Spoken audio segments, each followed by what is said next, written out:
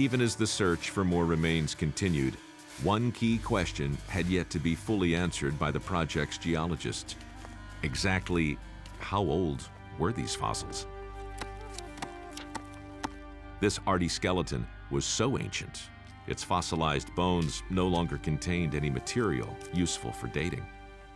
We don't really date the bones themselves, so we rely on geologists to give us dates for these rocks that are above and below the fossils that we're finding.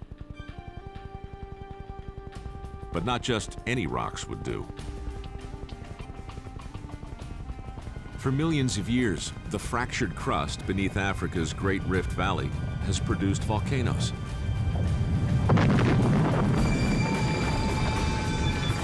Ash layers and lava flows from more recent eruptions cover the rift floor today, just as they covered the ancient landscapes long ago. The geologist can identify and trace each layer of ash through its own unique geochemical fingerprint. At Aramis, they got lucky. Instead of the fossils just lying near a single volcanic layer, they were actually sandwiched between two layers of ash. It was a nice coincidence to have those two volcanic rocks bracketing that sedimentary sequence.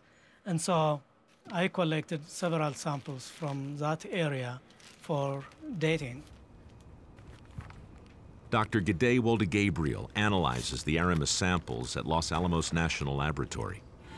First, he pulverizes and refines them.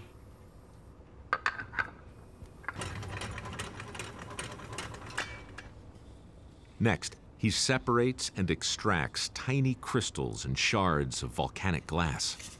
This material contains trace amounts of argon gas produced by radioactive decay. The gas has gradually built up inside the rock ever since the eruption. WoldeGabriel now sends the processed samples to Dr. Paul Rennie at the Berkeley Geochronology Center. Hey, Paul. Hey, these samples are ready. Oh, from the middle eye wash? Yeah, I just looked at them and they look great.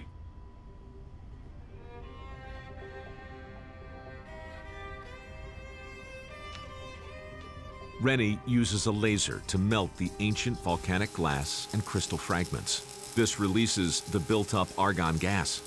By measuring the amount of gas, Rennie can determine the sample's age. The more argon gas, the older the rock sample is.